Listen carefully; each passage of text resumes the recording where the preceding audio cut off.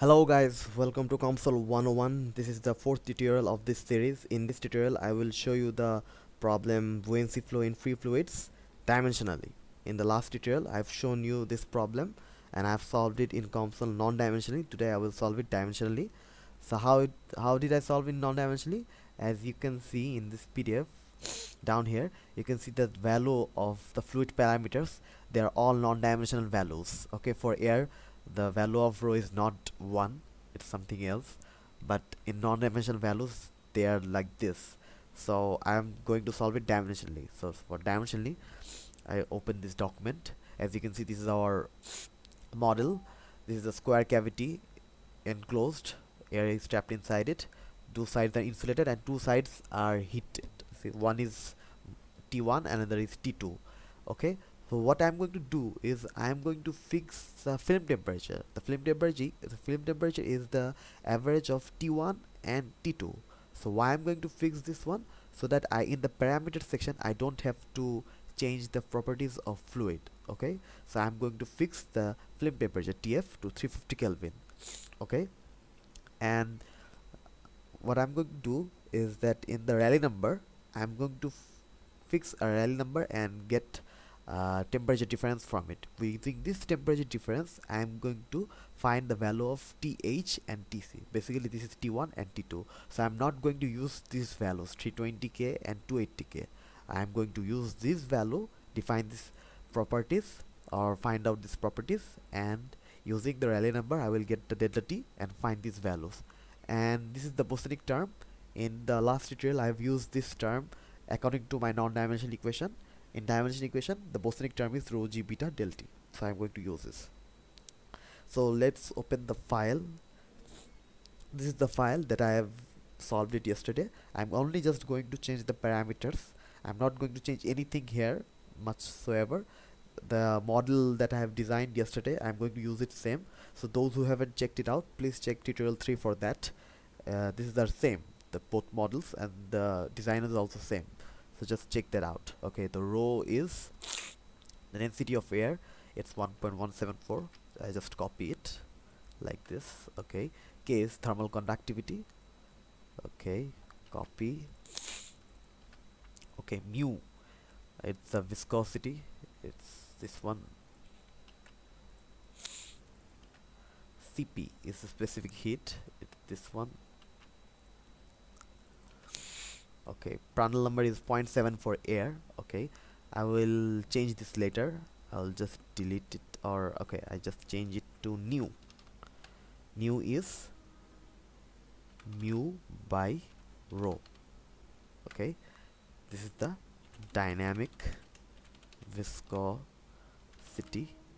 Okay, Rayleigh number, I just now write it 1e3 for now.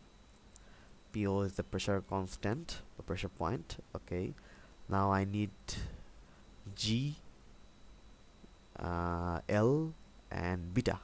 Okay, so G, it's 9.81.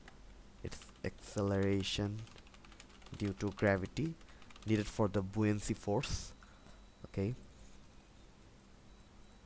LE, this is the length, 0.03 meter.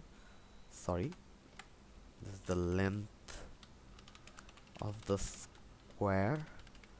As you can see in our model, I have write it L equal to 0.3 meter.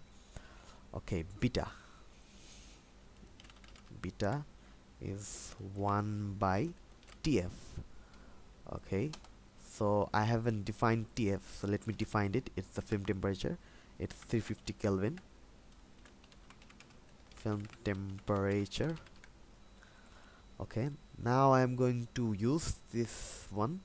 I am going to find delta T. Okay, so delta T is equal to this one, Rayleigh number into nu square by G beta L cube Prandtl number.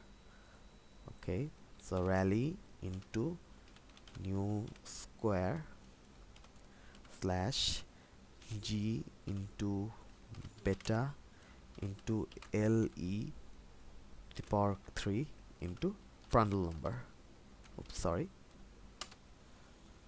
So this is the temperature difference. Now I'm going to change the heated wall and the cold wall. It's going to be this one, this equation. So I'm not defining the heated wall and the cold wall. What I'm doing is I'm defining the film temperature, and according to Rayleigh number, the heated wall and the cold wall will be according to this formula. So it may be anything, but the flame temperature will be 350 Kelvin, so that I don't need to change these properties every time I simulate for different values of Rayleigh number, because in the non-dimensional one, in this PDF, as you can see, they have varied the Rayleigh number. So I have applied this process for dimensionally. You can do it in any way as you wish. Okay, so let me give this, it's TF plus 0.5 del T. So TF plus 0.5, let me give a bracket here, parenthesis here, del T. Okay, and copy this one and just give the minus, oh sorry, this is the heat wall. Okay, now as you can see, I need to make some changes in our model, because okay, first of all, before I make any change in our model, I have to add the body force, the bosonic term. It's Fy is rho into G into beta. This is the body force. As I've said in the last tutorial, that I will not apply the del T term. Del T term will be applied in the volume force in here. Okay, here I will apply the del T, because the COMSOL works in this way. I have to use the variable here. I won't define the variable in the parameter, okay, because COMSOL will apply T for various values in the simulation part. Okay, so I won't use it here. Okay, so in another thing is that my model length is 0.03 meter, but this one is 0 to 1 in non-dimensional way. So I have to change the geometry of this. I'll go to square 1 and I select the side length and write it 0.03 meter. Okay, oops, sorry, and build all objects. Okay, it has gone so smaller, no problem. I will use this zoom extent to extend the square. Okay, now I think so everything is done. Just check sure. Go to the study, step 1. Okay, the auxiliary SIP is done. I'm going to find out the values of the graph for this Rayleigh number. So here, as you can see, I'm changing the values of Rayleigh number.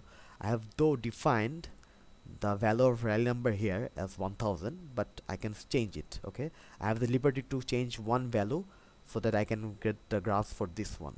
So let me just compute it. It will take some time, I think so, less than minute or minute according to its simulation. Okay,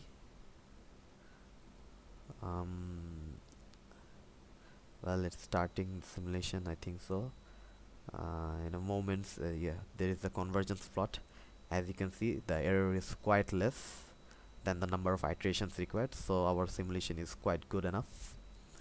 So I think so it will be done. It's good. I think so the model is correct, as the error is quite less and the number of iterations is also required less. Oh yes, this is the value we have got. Now let's see the temperature. Okay, the temperature for 10,000 is like this. In our PDF, the temperature for 10,000 is just like this. So I have solved you this model for dimensionally.